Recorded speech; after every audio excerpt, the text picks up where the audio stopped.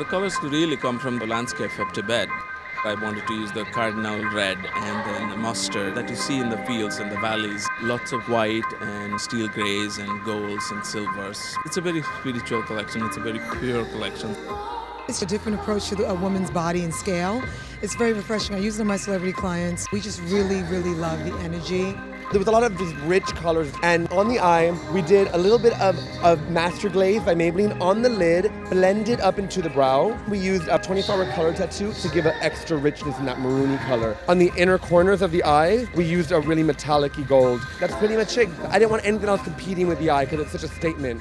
What we're trying to do with the hair is ultra sleek, really shiny. 3 ponytails created in the back of the head to create a more modern silhouette.